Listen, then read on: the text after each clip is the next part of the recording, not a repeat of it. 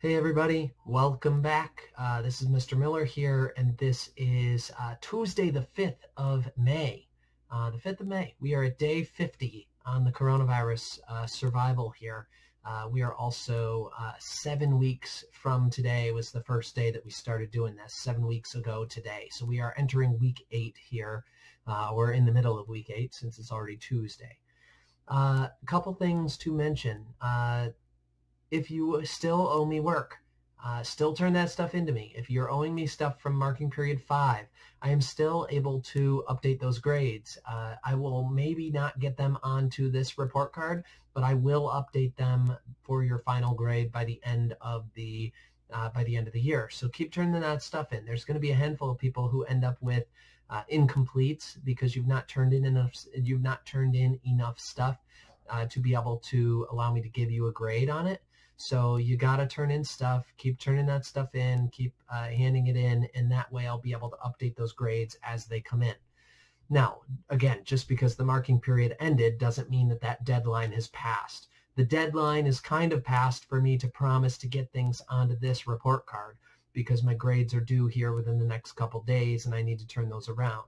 But the deadline is not passed for you to turn it in and get credit for it because I can update them after I put in the report card grades. So I can update them, I don't know, up until mid-May, we've been saying. So we've still got to come out with some details on that. But at this point, keep turning stuff in.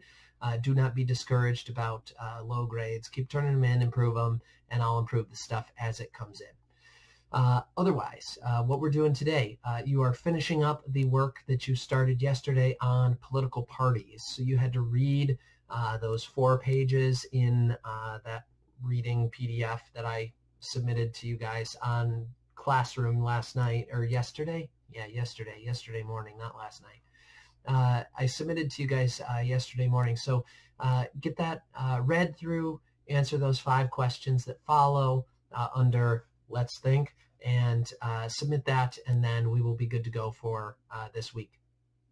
Now, I would say the marking period the marking period ended on Friday, meaning we are starting back up with current events this week. So we are working on current events on Thursday and Friday of this week. Tomorrow we'll have another debate like we usually do on Wednesdays, at least for what we've been doing during this coronavirus stuff.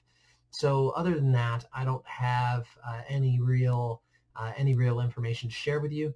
I think that's all I've got. So again, work on turning in owed work if you're still missing stuff from marking period 5, and check School Tool. Everything's up to date on School Tool right now. So look on School Tool. If you're missing something, you know what to do. I lump some things together on School Tool, so email me if you got questions, and I will reply as soon as I can.